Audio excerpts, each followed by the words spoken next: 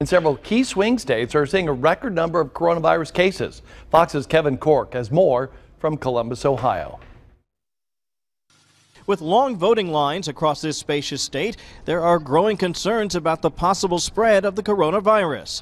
Indeed, Governor Mike DeWine took to Twitter, warning Buckeye State voters to remain vigilant, noting that 78% of them were living in counties with very high exposure and spread of the virus. We also share a common enemy, one that cares not whether we vote for Donald Trump or Joe Biden, an enemy that is relentless and now clearly on the march. And the numbers back up his concern, with Ohio hitting a new 24-hour record this past Friday with more than 3,800 positive cases.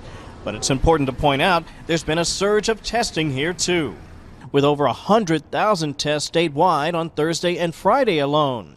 Compare that to daily rates of just 31,000 a few days earlier, and fewer than 18,000 on a Monday in early September.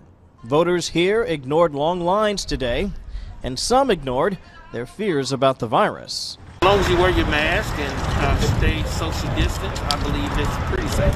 Oh, I feel pretty safe. I'm not real, that COVID thing doesn't really bother me that much. Oh, not safe at all. I feel like I'm gonna go get tested after this.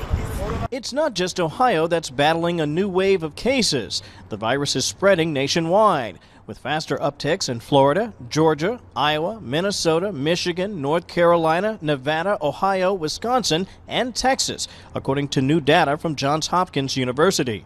Slide it in. Ohio has been planning since spring for this election day in their nearly 4,000 polling locations across the state. We're following a 61-point checklist that we devised with the Center for Disease Control as well as the Ohio Department of Health. Ohio has already administered more than 4.5 million COVID-19 tests.